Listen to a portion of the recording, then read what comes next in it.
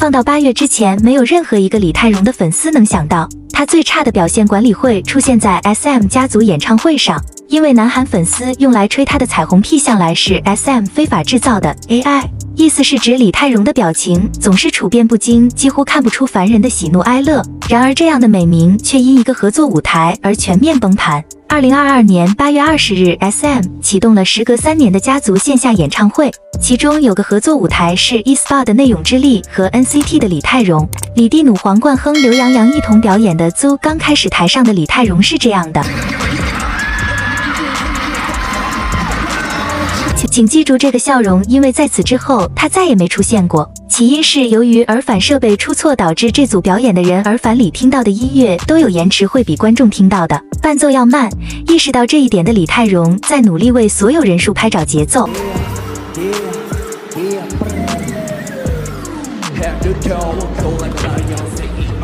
然而哪怕他已经努力往回拉拍子，还是不可避免的发生了 SM 家族演唱会筹办以来最严重的舞台事故。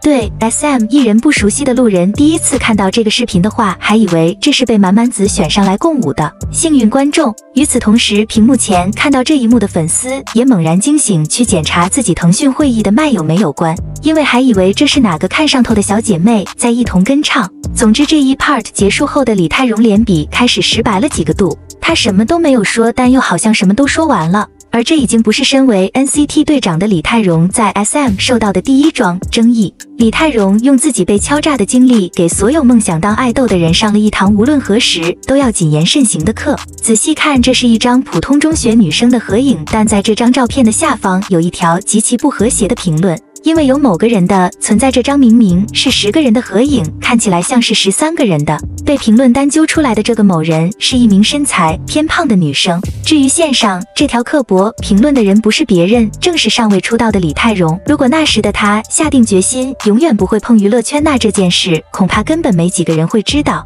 但他偏偏在3大娱乐之首的 SM 出道了，于是这件错事就被别有用心的人盯上了。2019年9月，有位想从中牟利的爆料者找到照片中这位被身材羞辱的女生 C 某，向他告知了这条留言的事，并提出向 SM 投诉索赔的建议。C 某认同了这一提议，于是这条评论被爆料者曝光到了网上。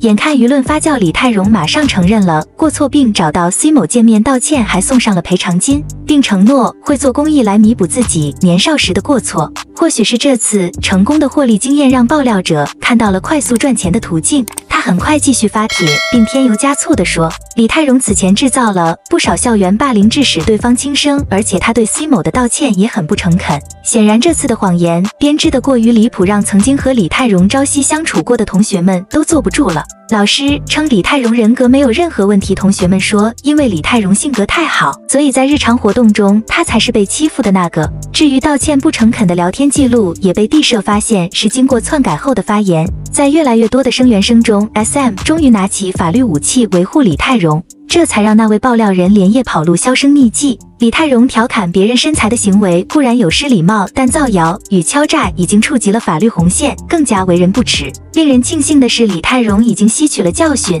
不然他也不会在颁奖典礼上做出这个动作。在人人都在嘲笑爱豆是商品的年代，是 Wendy 和李泰容的2个举动让我看到了经纪公司可以限制爱豆风格，但限制不了爱豆的人性。2022年开年， SM 就用 Step Back 这首歌给 SM 所有女粉丝送上了一份无语大礼包。因为这首歌的歌词在 SM 音乐总监于永振的精心制作下变成了一首词境金曲。在这首歌中，你可以看到各种让人大跌眼镜的画面，比如女粉成群的加拿大小王子 Wendy 的唱段是这样的。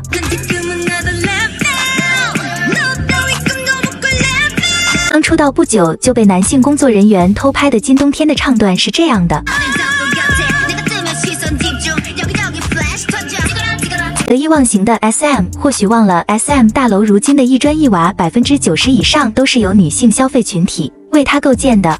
果不其然，这首歌一经发布，韩网马上翻了车。有人评价这陈腐的思想起码让 SM 倒退20年。听者如此，作为歌曲的演唱者又何尝不难受？很快他们便用自己的方式做出反抗。Wendy 在电台放到这首歌时，面对傻女孩这句歌词，直接抿嘴不唱。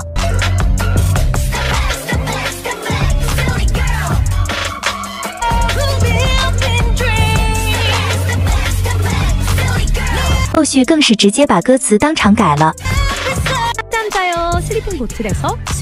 值得一提的是，这首歌的制作人 Irene 拥有不少辱女前科，比如他直接把 Oh My Girl 和宇宙少女称为内傻偶像，语气极其轻蔑。当这样品行不端的制作人得奖时，李泰容在台下不仅没有鼓掌，还摇起了头。